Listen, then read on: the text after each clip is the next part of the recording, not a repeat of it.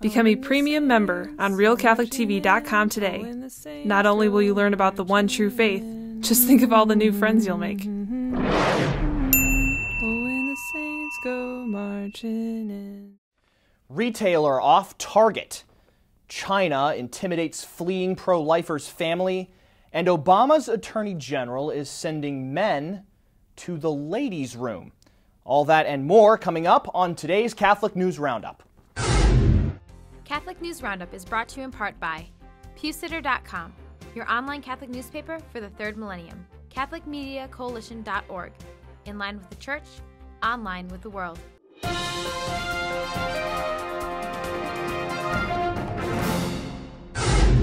Hello, welcome to today's edition of Catholic News Roundup. I'm Matthew McAuliffe.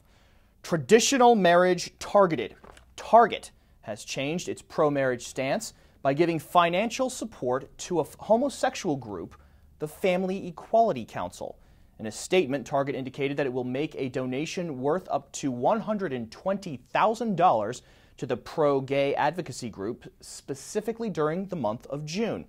You may remember back in 2010, the Minneapolis-based retailer faced backlash from homosexual forces after it gave $150,000 to Minnesota Forward, a political group that supported Tom Emmer, the pro-life, pro-marriage Republican candidate for governor of Minnesota.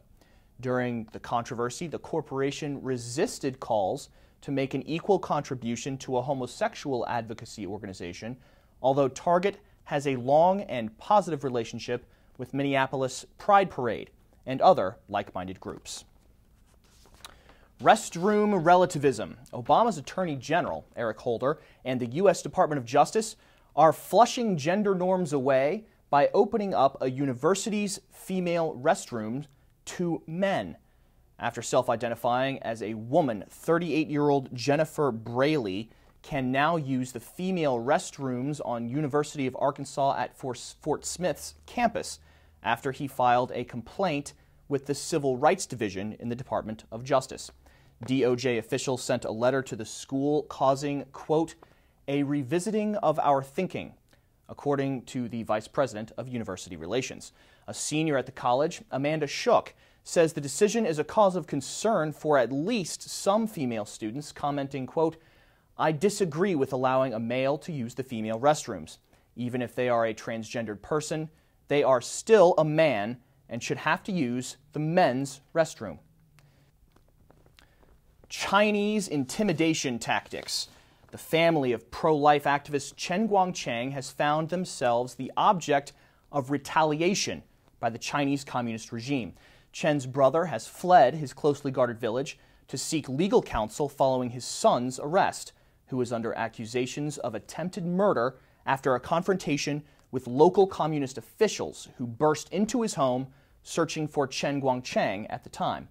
Law officials are also demanding that Chen Guangcheng's nephew be represented by government-appointed attorneys at his trial, rather than the lawyers chosen by the Chen family. Security at the Chen family's village has also reportedly tightened significantly to keep people from escaping after Chen Guangcheng fled to the U.S. Embassy several weeks ago. Stay with us. We'll be back in just a few seconds. Catholic News Roundup is brought to you in part by NewOxfordReview.org, the voice of Catholic Orthodoxy, in print and on the web, and RenewAmerica.com, expanding the influence of America's grassroots in the cause of freedom. Two telling polls. Pro-abortion numbers are bottoming out. This according to a new Gallup poll. Only 41% of Americans label themselves as pro-choice, a new record low. On the flip side, 50% of those polled identified themselves as pro-life, a near record high. While this poll bodes well for the pro-life movement, another recent survey by Gallup is a reality check for American Catholics. The poll found that 82% of Catholics in the United States believe contraception is morally acceptable. Holistically, the Roman Catholic Church teaches that both abortion and contraception are intrinsic evils, along with other sexual sins, such as cohabitation, living the homosexual lifestyle, and the practice of self-abuse. Priests in progress.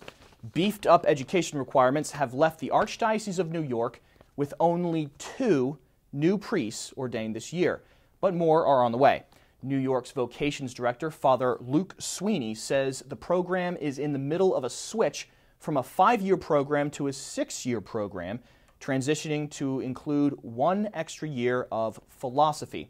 According to him, the change is causing a shortage of ordinations this year in exchange for a bigger crop next year. It is worthy to note that one of the newly ordained Big Apple priests, Father Patrick Darcy, said his first Mass at the magnificent Blessed Sacrament Church on Manhattan's West Side, celebrating a solemn high Tridentine Mass, attended by many priests and seminarians of the Archdiocese. I'm Matthew McAuliffe. Thanks for tuning in today. Be sure and tune in on Monday for your daily dose of Catholic News Roundup right here on RealCatholicTV.com. Also be sure to check out The Vortex, where Michael consults Fulton Sheen on the definition of truth. Thanks for tuning in. Be sure to tell all your friends about us. And as always, God bless you.